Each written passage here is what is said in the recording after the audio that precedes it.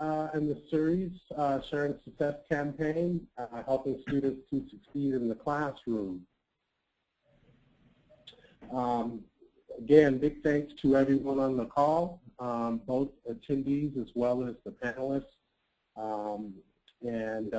I know for sure that this will be a very useful discussion on helping students to succeed in classroom. Our aim is to ensure that you get lots of strategies and things that you can employ in your programs.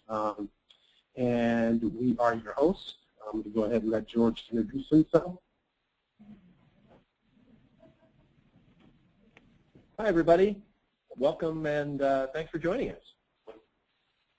Thanks, George. And George will be fielding questions, so he'll be keeping a close eye on the chat panel and responding to those questions. And I'm Prentice Davis, and I'm your host for this journey. So let's meet our panelists.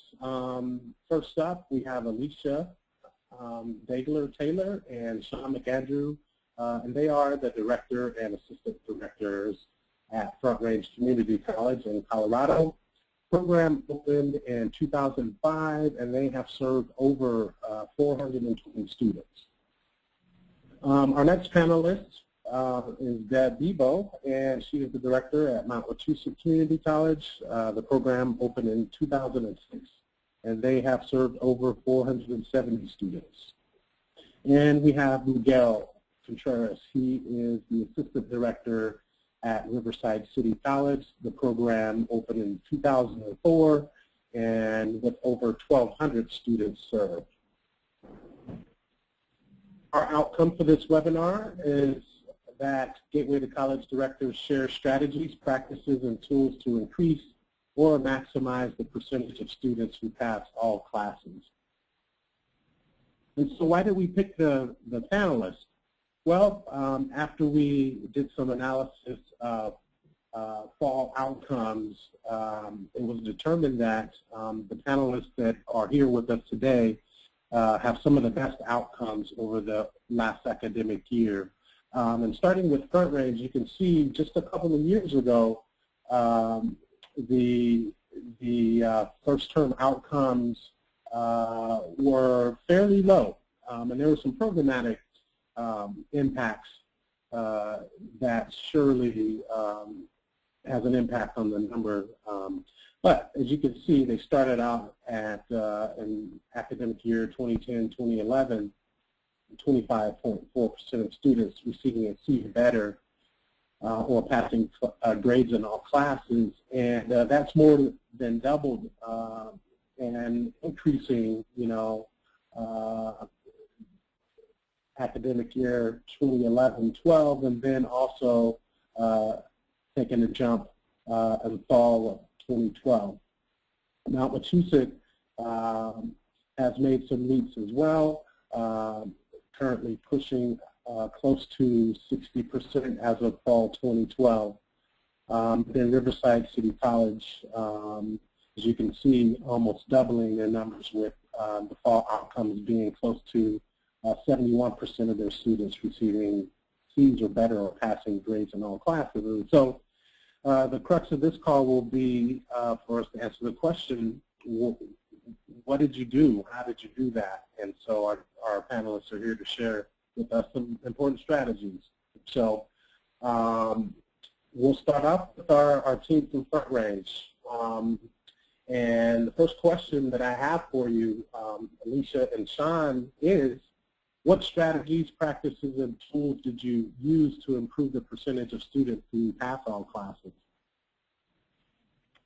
So this is Alicia, and I'll answer this question. Sean and I'll kind of pass the questions back and forth. So a few things that, reflecting on last fall, that I would note are we sort of had like a culture shift in the fall. We changed some staffing patterns and divided up some job responsibilities among the staff, which really helped.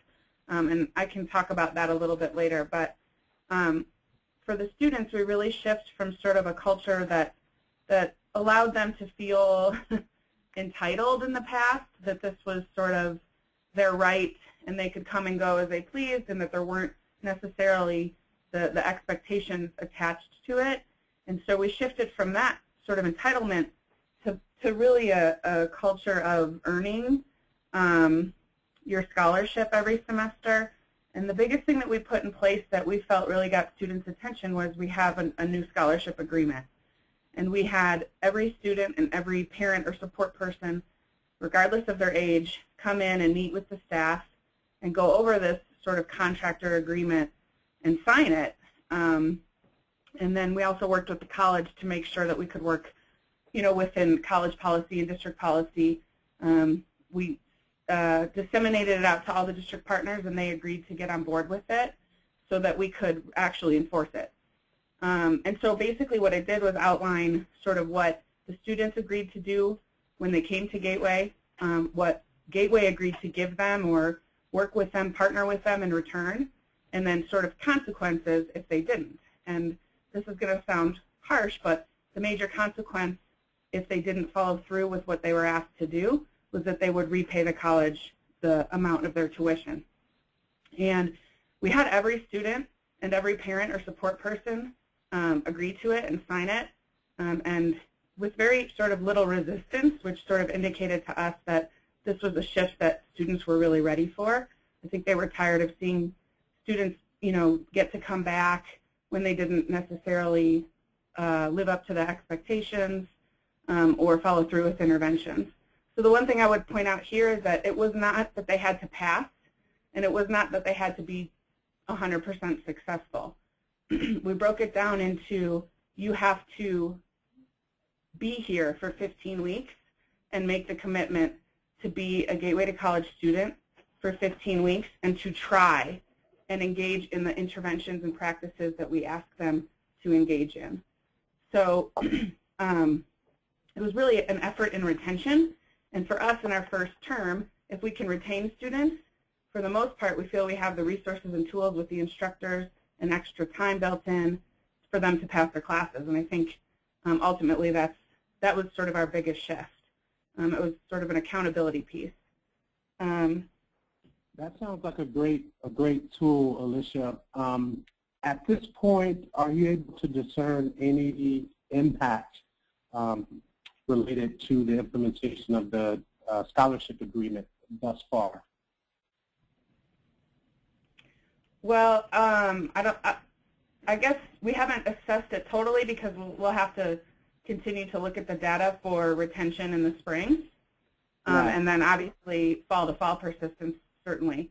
Right, but any early indicators, are signals that students are taking this seriously, that type of thing?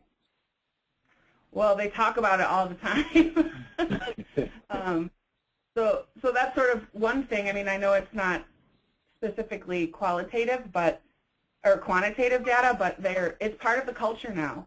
Oh, well, no, they're encouraging each other. Right, they're encouraging each other to stay in the program or troubleshoot or communicate more. So we outlined very specific things, and one of them is if you don't communicate for 2 weeks or more, and you sort of disappear, because we had a lot of disappearing acts going on, that was an indicator that you could earn yourself a bill. And so they were very aware of what their peers were doing, and I think one thing we realized is the teenage brain has a really difficult time thinking in chunks of 1 year, 2 years, 3 years until I graduate. And so it gave them some relief to break it down into, we are asking for a 15-week commitment from you. And at the end of that semester, we'll sit down and reevaluate it again. And that really spoke to them because it didn't feel like the light was so far away.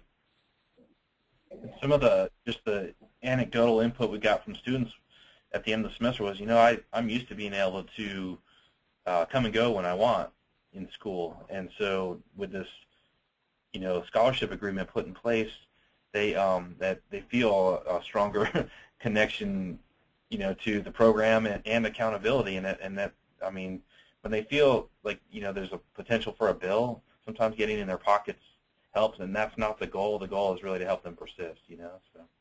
That's right. That's right. And, with regard to discernible impact, at this point, I think with any endeavor such as this, it starts with what the type of culture that is established before anything else can flow from that. And so going back and assessing the culture, I think was definitely a great move. So anything else on this before we move to the next question? I would just point out two other things really quickly. One thing that we've noticed, especially going back from 2010 to 2011 when that percentage of the pass rate was so low, it was like 25%, we had very small cohorts that year. You know, small cohorts like 12 to 15 students. And we thought that would be great. And what we realized was that it wasn't so great. Because, of course, you may lose one or two students, but then as students maybe didn't show up or were late one day, you know, typical behaviors that you see in a foundation cohort, it sort of spread. And so we're making a much bigger effort to either team teach larger cohorts if we get up to like 30 and above students, or have at least 20 in each cohort, because when we went down to between 12 and 15, our outcomes were much worse, and it's going to go down again this semester from the spring because we had smaller cohorts again. So I know some of that's enrollment and recruitment and outreach based, but it is an interesting observation. Yeah, it is. It almost seems a bit counterintuitive because you would think, hey, smaller learning community, they get more attention, more support. Right. Yeah. That wasn't the case for us. Okay. I'm wondering if you could tell us about the roles and responsibilities of those involved with improving academic performance for students, and perhaps it's other folks related to the scholarship agreement or some other things. Okay, yeah, this is Sean giving some input on question 2.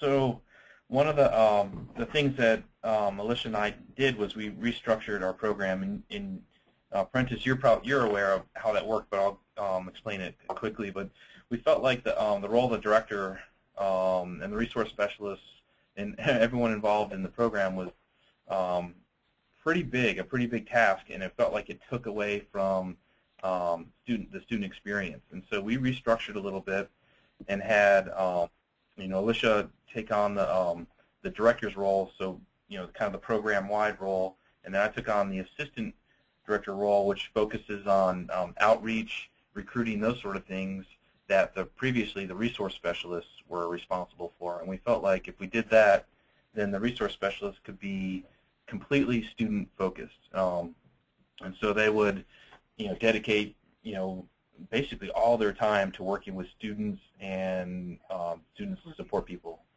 So we felt like that was one of the things that's had an impact. Let me see. Obviously their main role, and I don't know if it's the same in all programs, is tracking the students, teaching them in the classroom, holding them accountable, and then looking for any sort of intervention that might help the student persist. All right, thank you, Sean. All right, so let's talk a little bit about making it happen. Could you let us know what the costs are that are associated with perhaps the restructure, the implementation of the new scholarship agreement, or any other costs that we're not aware of? And then if there's any changes additional changes that you haven't shared that you're considering making to strategies, practices, or tools. Yeah, so the major cost is actually just happening right now for the restructure because we're actually taking on new partners. So we are hiring a new resource specialist. What we did was we went from 3 resource specialists to 2 because our enrollment wasn't that high for last fall. So we just needed 2 cohorts. So that freed Sean up to take on a new role. So that's one cost, obviously. And then other than that, we increased the amount of what we call PLC meetings. So that's when each week the resource specialists and the instructors meet for about an hour every week to discuss students and student intervention. We increased that for the instructors, we wanted them more involved in the interventions, because when you think about foundation, for us, our instructors were spending majority of the time with students, and so we wanted to get them more involved. So that was one cost. We paid them hourly, and we increased the amount of time that they were in those meetings. And then otherwise, it was really the cost to the student if they had earned their bill in the scholarship agreement. And I'll tell you that in the fall, from the last semester, we're only sending out about 3 bills. And we had about, 85 to 90 students. Wow. So students are responding. Yeah, and they're coming, even if they didn't pass all their classes, they're still engaged, they're still talking to us. And if they don't come back, at the very least, we're having the opportunity to communicate with them and transfer them or transition them into another program. So those are all the costs that were associated. Yeah. And, this came up under cost, but I see it as a strategy. But this PLC meeting, is that a type of professional learning community? Yeah, sorry. I know it's hard because then there's the PLC for Gateway National. But yeah. That's okay. I think that that's really important, bringing the resource specialists and instructors together to talk about ways to improve outcomes. Again, this goes back to this idea of wraparound support, where the resource specialists and the instructors are on the same page. Right. All right, thank you for that. So for other programs that might be interested in improving academic performance for its students, what are some recommendations that you might have for another director? Particularly, what would be some good first steps? Is this question 5? Yeah, so okay. Advice for other programs, basically. Yeah. So, I mean, it's hard because some people don't, it depends on the resources you have available, but I think certainly looking at the amount of work that your resource specialists are taking on is really critical, or it was at least for us. Our resource specialists were doing a million things sort of well, and once we were able to refocus and kind of restructure, they understand their roles very clearly. When students are here in the semester and in session, that their #1 focus is, how do I support these students and how do I communicate with their support systems? So I think for us, that was really huge. You're taking away a lot of the advising duties from them, the outreach and recruitment duties. We would have resource specialists spending time on transcripts and meeting with students that weren't even in our program more hours than they were actually being able to meet with their own students. And so, I think just because of the amount of work that comes, and there's always those other duties as assigned, that a lot of times the resource specialists are the ones that have to take those on, and what we saw was that student support wasn't there.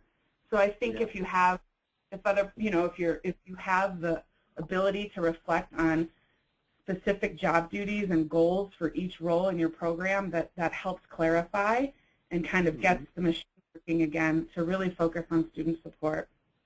We feel like this is going to help in our staff retention, and you want to obviously you want to retain your staff as much as you want to retain your students. And we've got a staff member and a resource specialist now that started out in tutoring, taught English, and now she's a resource specialist. And the benefit of that is she knows, a lot of the instructors on our campus and knows how they test and what assignments they have, and that resource has been invaluable in passing the information along to our students. And I think that's really had an impact on our academics. So.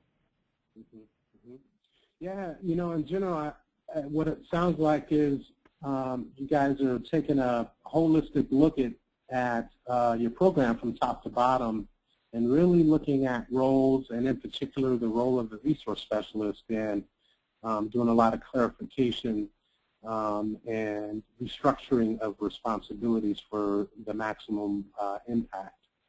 So, all right, thank you for sharing. We're going to move on, and hear from Deb at Mount Wachusett Community College. So Deb, similar question. What strategies, practices, and tools did you use to improve the percentage of students who passed all of their classes? We're kind of similar to Front Range, and so I'm not going to hit on a lot of the things. I just don't want to duplicate what's being said. But the points I want to hit on are, we also have the same policy where students have to pay if they have to repeat a course, and if the reason why they're repeating a course is just due to the lack of skill, or I'm sorry, lack of will versus lack of skill. And that's kind of put some teeth into the policy. Some of the other things, and this is just more for sites that are just getting ready to serve students, or if they're looking to kind of add some things to their upcoming semesters. We really look at the placement scores to make sure that the students we use the AccuPlacer, so we want to make sure they're being aligned into the correct courses, and then the correct number of courses. We don't want to overwhelm them. The other thing is, and we're very big on setting the expectations. In each semester, it's I hear about like the scholarship contract, and I nod my head and I go, yes, I love it. We have the same thing. Although I'd like to get a copy of Front Ranges just to see what other things that that we can add and kind of share that. But some things that we want to do with setting the expectations for students that are enrolling in the fall. If they are applying during the summer, if they're up for the challenge, we will also put them in a summer dual enrollment course. And that's it's something that if there's slots available, then it's essentially free to our program. We could have a student start making progress towards their high school diploma in their college transcript. But it's, again, it's for students that are really up for the challenge, so it's definitely important to set that expectation. The other thing I wanted to touch on is within the foundation semester, our instructors are gateway instructors, so they are able to, well, let me paint the picture. The mailboxes for where they receive their correspondence, it's right here in our division. So they're constantly back and forth, either down the hall teaching the classes, or they're here in the main office where they're having daily cross-chatter with the resource specialists about any concerns that they've observed in the class. So it's a lot of informal daily conversations, so any type of behaviors that would lead to some type of concern, we're able to address it very quickly. The last thing is we have mandatory academic labs, and this is in foundation semester and in continuation semesters. And it's really just either on a Wednesday or a Friday for an hour and a half. It's a check-in. It's providing resources from the campus in the form of like a guest speaker on financial aid, or how to understand satisfactory academic progress. A lot of the how-to types of things on campus. But the purpose of the academic lab is it is mandatory for them. So it is part of their schedule. It's actually a non-credit course that prints out on their schedule. So they understand that this is a mandatory type of thing. And having that circling back with that check-in has definitely been beneficial for us. All right, yeah, it definitely sounded like there's a lot of parallels between you and Front Range, particularly around the expectations, similar scholarship check-in idea. And I think one thing that's maybe underrated a little bit is, you mentioned, Deb, is you're paying close attention to the placement scores. And I've heard from many directors over the years where, a certain percentage of their students have been lost due to misplacement, where students are either in over their head, or the skills that they show up with are much more advanced than what the challenge is being presented in the course. And so it's easy to see how those students wouldn't be academically engaged. So I just wanted to emphasize that little point that could be easily lost Deb, with the approaches that you mentioned, share with us a little bit about the roles and responsibilities of those involved with helping to improve academic performance. It's a whole team of players.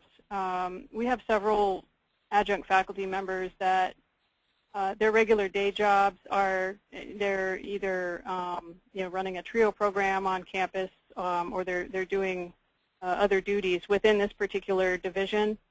So we're able to offer a couple levels of history, a couple levels of English, and also a couple levels of math with instructors that their offices are here in this division.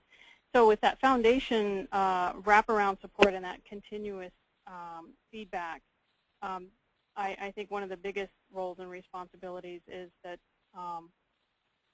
the faculty, they are communicating with the resource specialists and really providing that ground level type of input as far as how students are doing in the classrooms. I think that's about the only part I wanted to touch on there. I know Front Range really touched on a lot of different things related to staffing, and I understand it's different at different campuses. The resource specialists here typically do not do a lot of the outreach types of activities in the past, but I've hired a new person that came from a TRIO background and is really connected to the regional community-based organizations and has a lot of connections. So she's on several boards as well. So she's just kind of doing the informal outreach anyway. But the primary roles are the academic advising. They are teaching a College for Success class. They're also teaching a career class. So it's really the advising and the teaching duties that the resource specialists have here. Okay. And what about costs associated with some of the approaches that you mentioned, and any changes that you've made or considering to some of the approaches?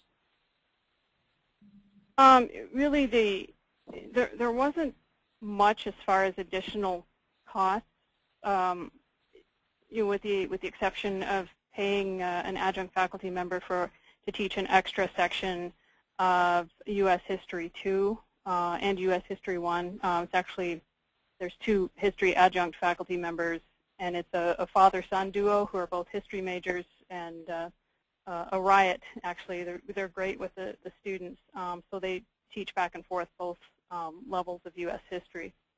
But that was pretty much the only thing. I guess the other thing that I would mention is, our kids that come in foundation level, if they're testing into college level math that's above the 2 levels of math that we're offering, then we'll place them into that math. So that would be a separate tuition bill generated for that student because they're not in the foundation courses that are already contracted. And then tutoring, that's free through the library's tutoring center, so there's no additional fee there. Okay. And what about advice for other Gateway to College programs?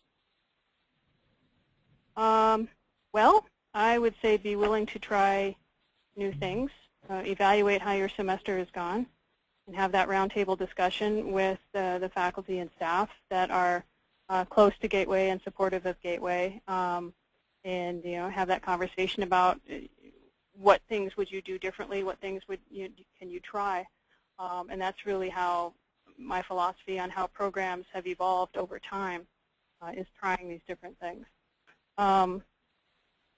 I would suggest for the folks that are setting up schedules that the tutorial lab or academic lab or whatever piece that you have that forces the students to circle back and see their resource specialist and check in, because sometimes the students just don't want to do it. We've had a lot more success when it's set as the expectation, it's part of their regular schedule, it's part of the non-credit course offerings, but they actually receive 1 credit of high school elective credit for that tutorial piece or the academic lab piece. So yeah, I would just recommend formalizing, that type of check-in instead of simply telling your students, okay, here's your standing appointment time, because you know how that goes sometimes.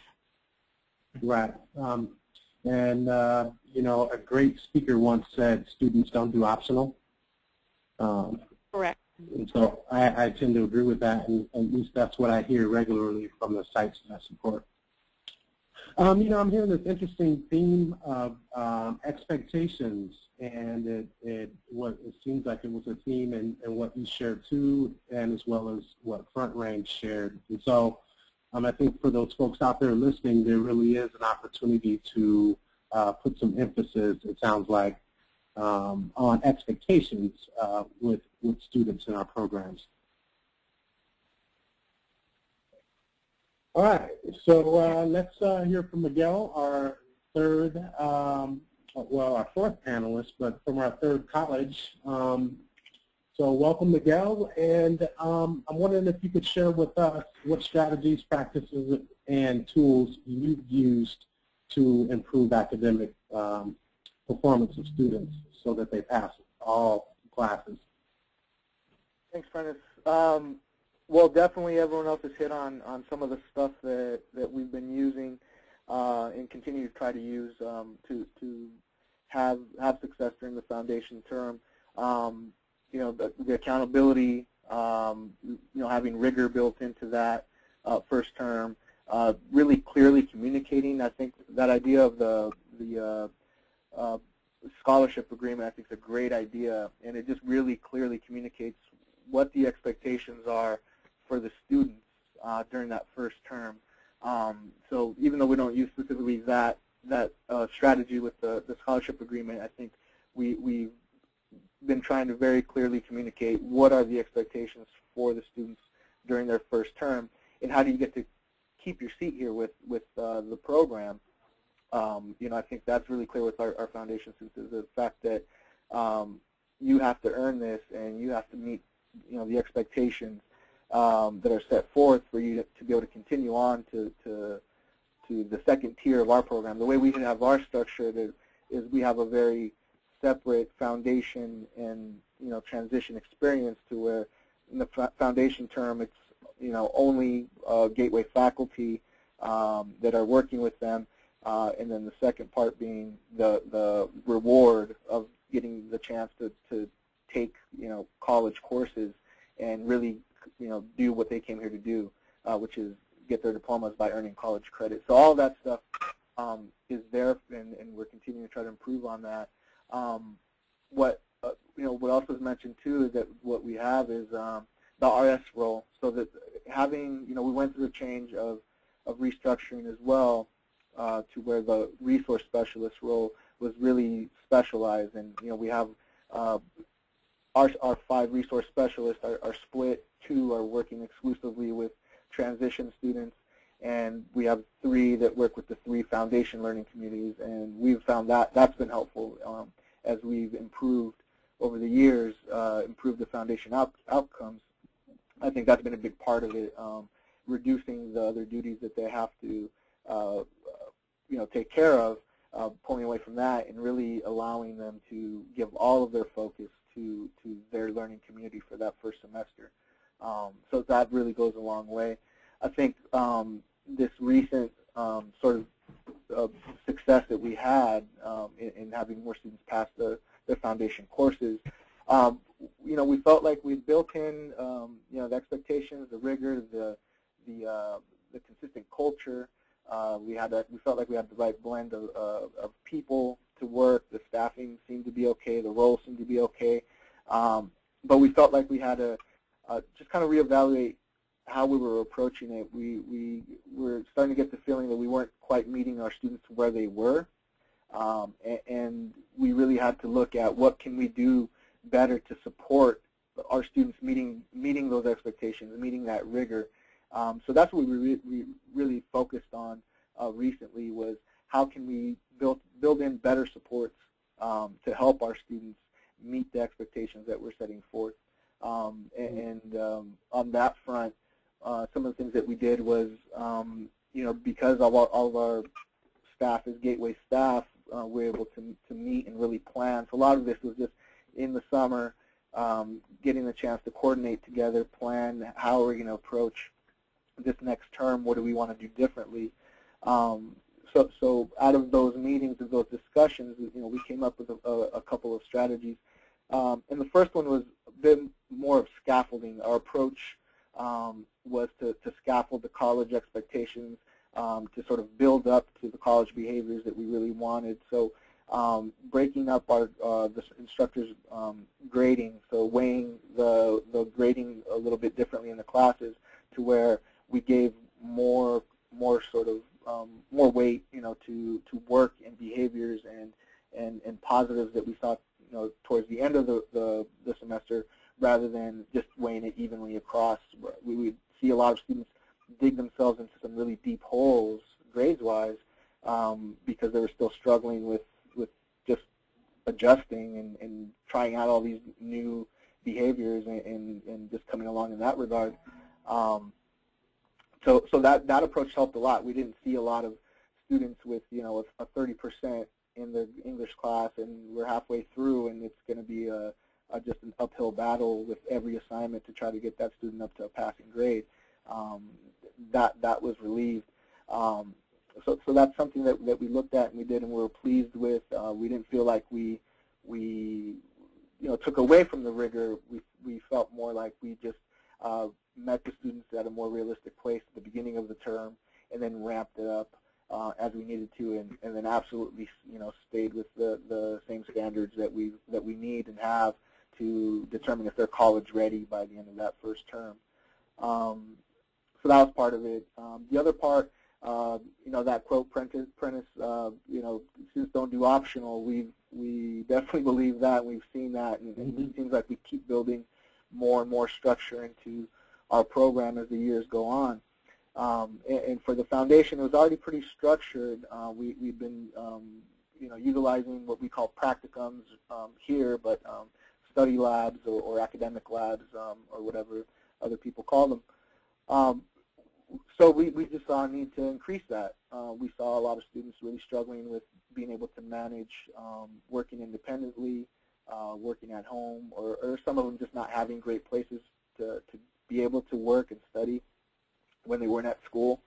So we ramped that up quite a bit. We actually doubled the amount of time that we use for practicum from 3 hours a week to 6 hours a week. So that created obviously more time for them to just have access to our resources here at the college, but also created more contact time with the resource specialists. Those practicums are supervised by the resource specialist. So a lot of just informal interactions during those, little chats, little check-ins as students are sort of just working on their assignments.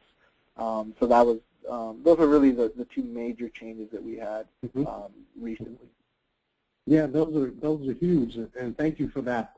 Going back to the scaffolded expectations, that one's tricky. Supporting a number of programs over the years, you get into these conversations about faculty wanting to protect their domain, and you get into those conversations about not dumbing down the curriculum and doing favors for these Gateway to College students and making it easier. Tell me, how were you able to navigate those pieces? Because surely those are types of hurdles that our programs often run into with varying degrees of success.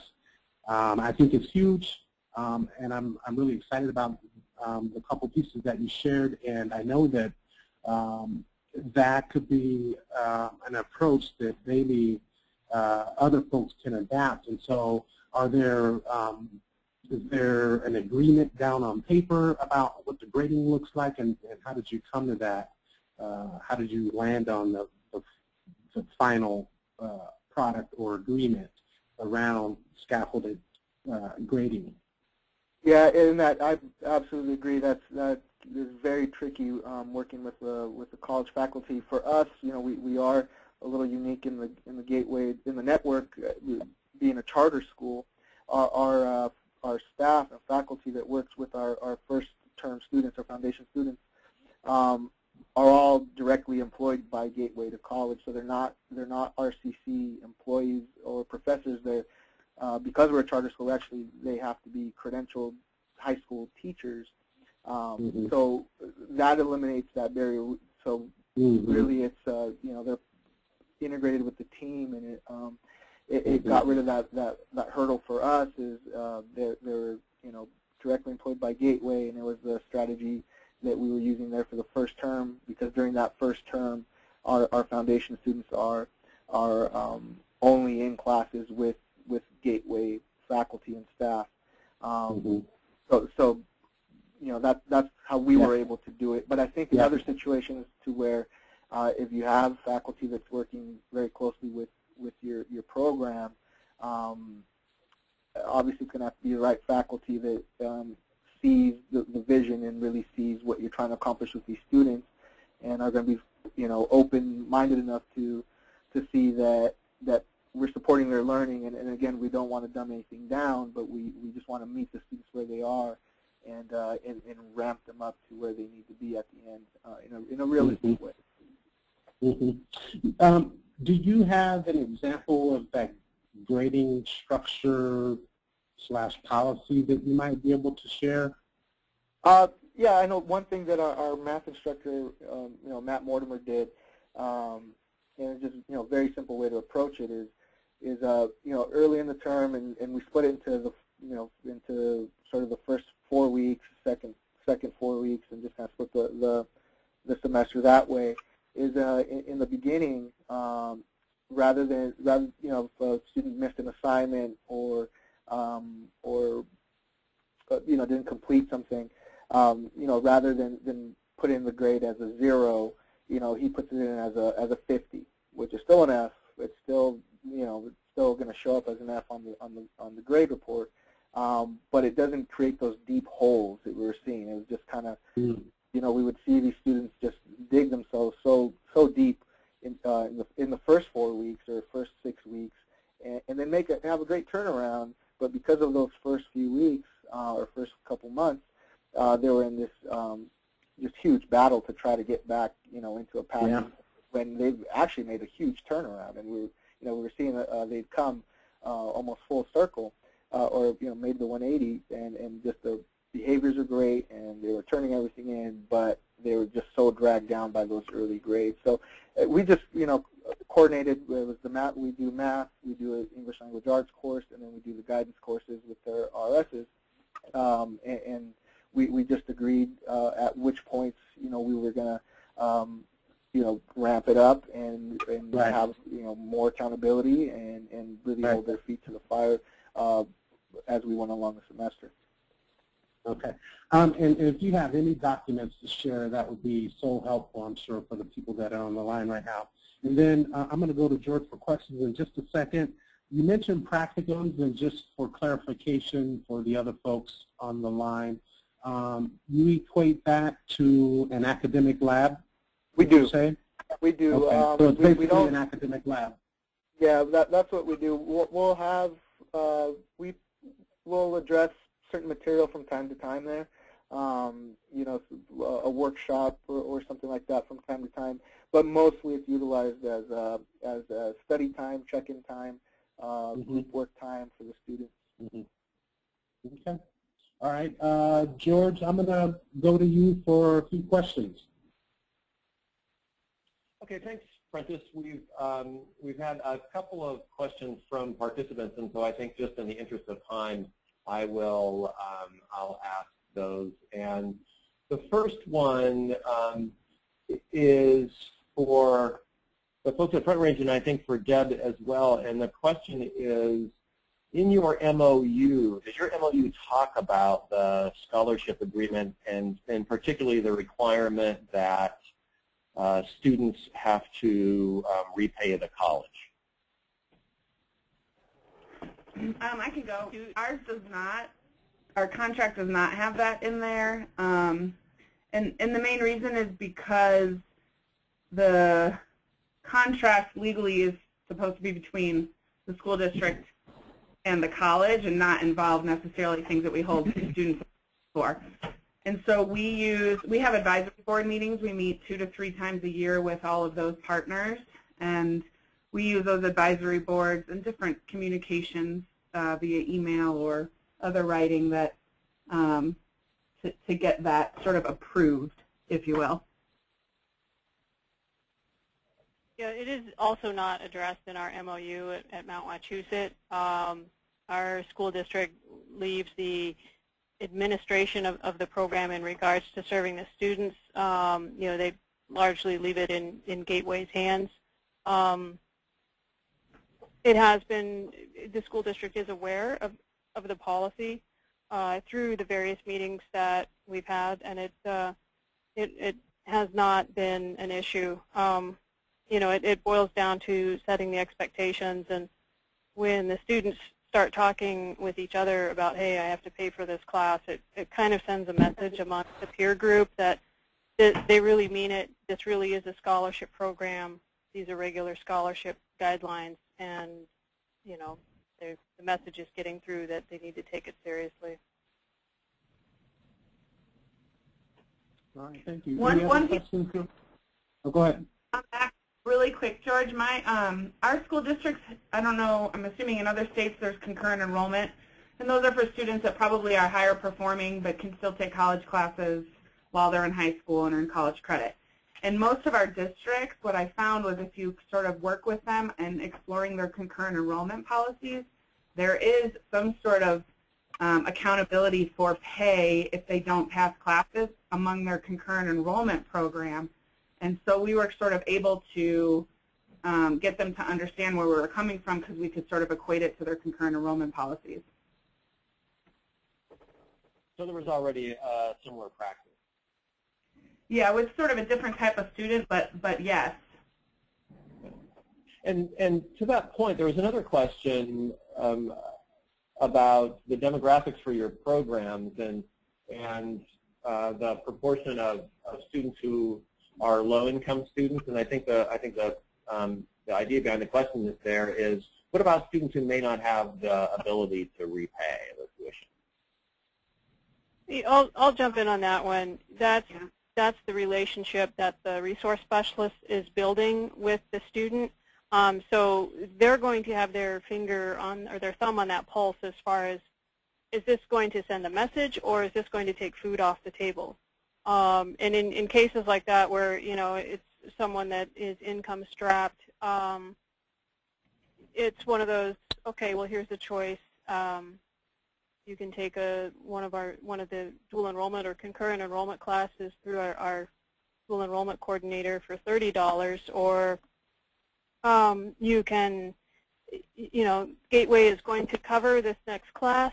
However, there's a payment plan, or Gateway is going to cover this next class for you. You have to repeat it. However, here's what you need to do, the grade you need to earn in order to continue the scholarship. I mean, there's no one set standard solution for it, but a student with an inability to pay, that is not a showstopper. I mean, we'll definitely work with the student so that they can continue to make progress.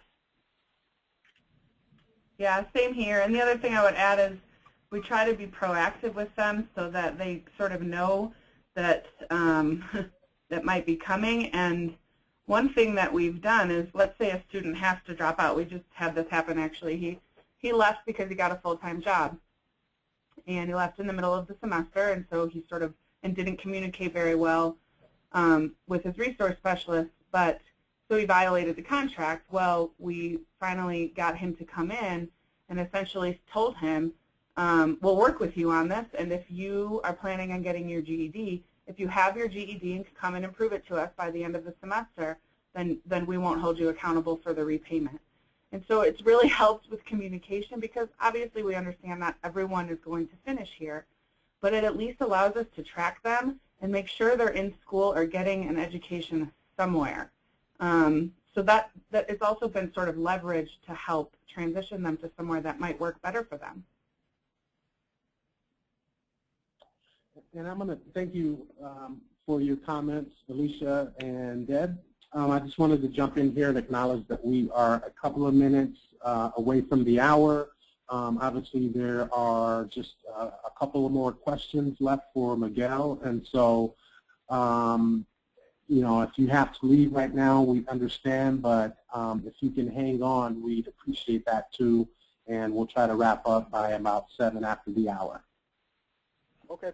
George, were there any other questions? No, Prentice, I think we've covered them. Thank you. Okay. So back to you, Miguel. I'm wondering if you could share with us, and you ventured here a little bit in your previous responses, but share with us some of the roles and responsibilities of those involved with helping to improve the academic performance of your students. Sure. What we've had working with our foundation students have been 2 ELA instructors that deliver those courses for us. Again, they're high school credentialed teachers that are employed by Gateway to College or by Riverside Gateway. And we also have 1 full-time instructor that delivers the math courses, and also a government economics course that we are offering high school level.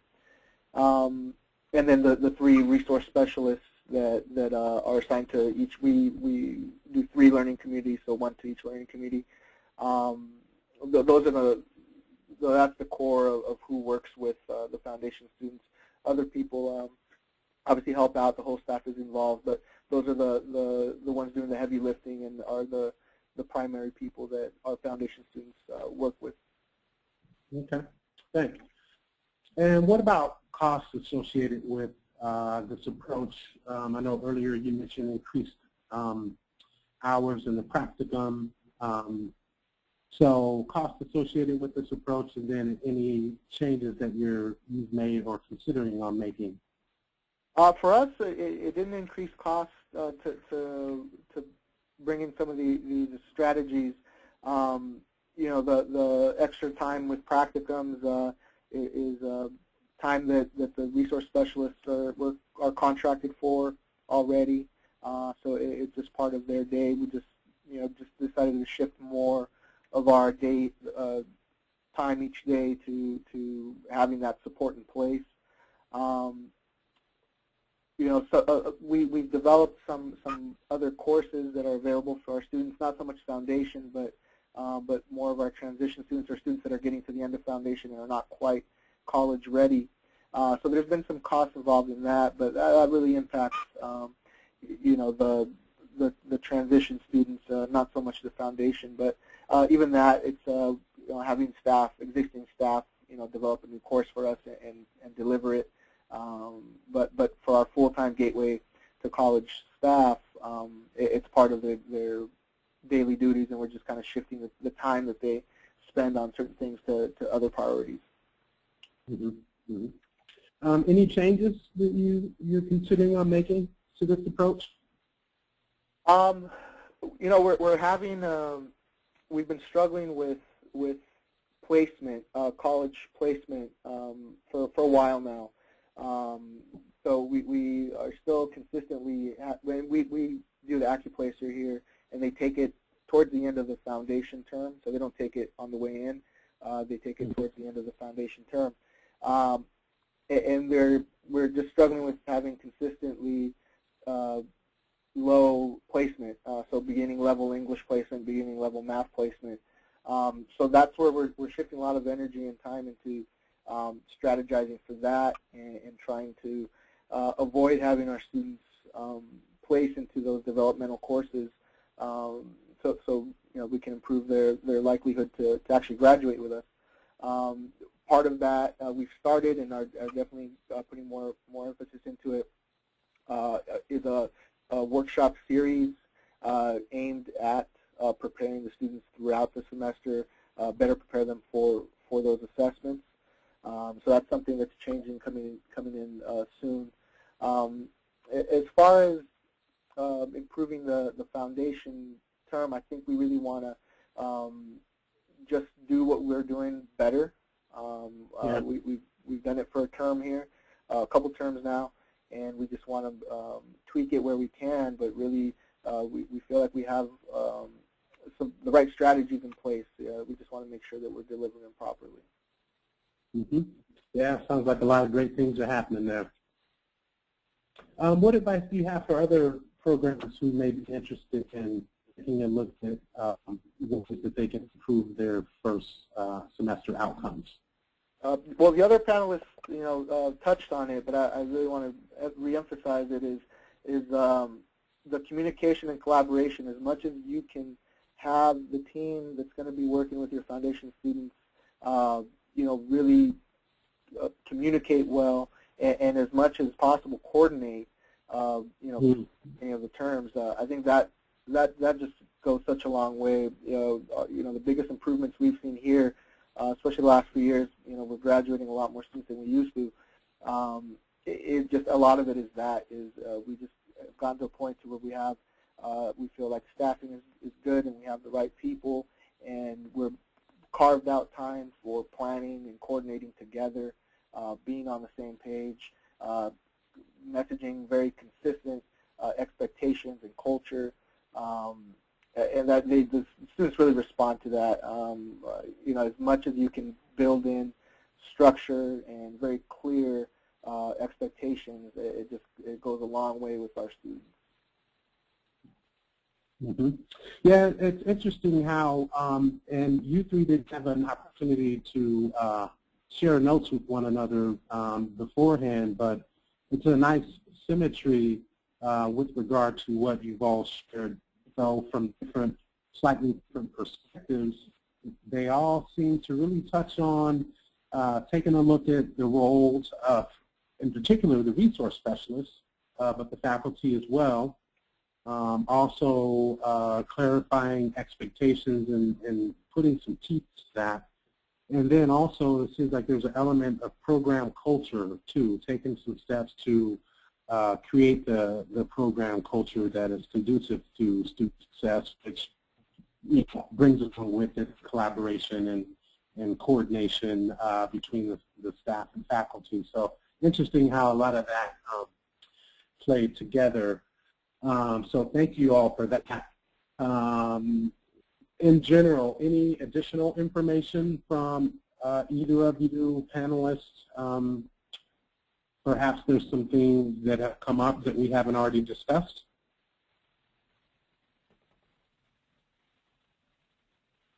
I would just like to stress for the new folks, and this may be more from an administrative piece, but really understand your college's withdrawal policy, because if your program is not billed until, let's say, a few weeks after the semester starts, you have a little bit of leeway to help identify students that might have been or either struggling due to some type of skills issue, and this is traditionally more for the comprehensive campus, but it varies by institution. But if you can kind of have a handle on that, so that way you're able to either withdraw a student from a class they shouldn't be in prior to your program being billed, and re-enroll them in maybe the appropriate level class. I mean, it's just one of those. I think it's important to understand those checks and balances so that you're not keeping students in classes that they really shouldn't be in, and then you're getting billed for them. And that's, another thing is like make sure that the advisors on your campus understand that your students are assigned to resource specialists as advisors, and that students really have to go through the resource specialist as a normal process in order to withdraw from a class. They can't just go to the advisors in the library and say, I'm done with this class, I want to withdraw. So, there has to be some types of checks and balances in place. So that's just more from an administrative side of the house. Mm-hmm. Thanks, Deb. Any other thoughts? Here at Front Range, I mean, one of the things that we're trying to emphasize is some of the upfront legwork with screening students and really taking a look at their test scores and making some hard decisions. It's hard. Alicia knows this is very hard for me to say no to students, but in the long run, it does benefit the program and the student to make sure they're appropriately placed in the programs. Yeah, I definitely have to agree with Sean on that. We put a lot of time and energy into our application process. We spent a ton of time on it and sitting down with each and every student and meeting with them prior to enrolling them in the program. And yeah, that's one of the biggest things. With the amount of applications that we get, we really have to make sure that the students coming in, not so much even skills, but that's somewhat there as well. But more than that is does college fit into their goals, and really trying to assess that. And you know, many of our applicants they get referred over by a counselor or by other service provider, and they don't realize exactly what they're getting into. They're just thinking diploma, and if it's really clear that they just want their diploma and they want to move on, we really try to connect those students to other options. So that definitely makes a big difference. Mm-hmm. It's funny that that seems it seems obvious, but it really isn't. But what I hear you saying is making sure students are in the right place to begin with, and I have to agree with that wholeheartedly. Prentice, all right. Prentice, can I just add one thing to that? It's really important during that intake that all the service providers are understand and are connected to other alternative options. So, you know, when your kids are researching the Gateway program, that you provide information on these other alternative options, so you can kind of discuss what the Gateway model is like, what some of the other alternative education models are like, as far as, is there a lot of homework? Is all the work done on site? You know, what are the expectations? And it's good if you can kind of touch upon those programs during that intake process, and so that way you're focused more on trying to help the student find the best fit for them. Mm-hmm. And I'm done. And, you know, thanks. And there's a fair bit of work to make sure that those folks at your community-based organizations are up to speed on the type of student that you're looking for in the program. And we know that misunderstandings and turnover happens, and thereby impacting you know, the student that you're getting for the program, for which it might not be the best fit. So very important. George, how are we doing on questions? Any questions over there that we need to answer before we begin to close out the call? The other question, and we were answering it via the chat feature, there was a question about which placement test Deb uses, and Deb, my understanding is that you use just AccuPlace. Okay. That's correct. Just the AccuPlacer. It's as part of the intake during the information session process. But, you know, if someone has especially with math, if they have a bad AccuPlacer day or a really good AccuPlacer day, just by sheer luck, our math instructor will be giving the students a pretest and kind of monitoring that early on within that first week to see where they're at and to make sure they're in the appropriate level math class. But yes, AccuPlacer is the primary assessment. Any more questions before we move on? I don't see any more for this. Okay. So I want to give a gigantic thanks to our panelists. I think they provided extremely rich information. And if you're not getting about 70% or more C or better in your first semester, it's a good opportunity to go and take a look at program culture, expectations. You know, what's the resource specialist role? Are they overburdened doing a whole bunch of different things? And so there's a lot of information that was brought forth today. So I want to thank you, panelists, for your time and expertise. Just a few other things before we sign out. This webinar will be posted in the Resource Exchange on Gateway Live, I'm going to say by Friday.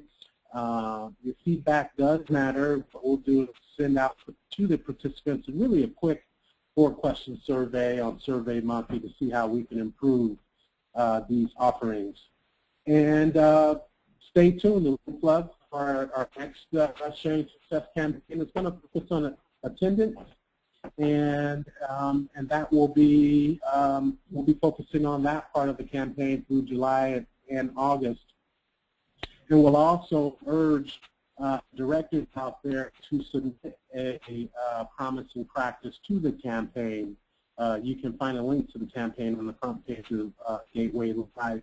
We're not getting very many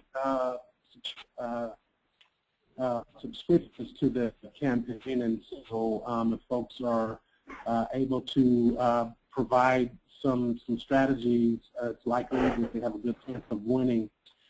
Very last thing is we'll see you all at most of you at the annual Peer Learning Conference, July 22nd through the 24th in St. Louis. Anything else, George, before we sign off? I don't think so, Prentice. Thank you. All right. Well, thank you all. Thank you for your time, and have a great day, and we'll talk soon. You too. Thank you, you. guys. Bye. Yeah, bye.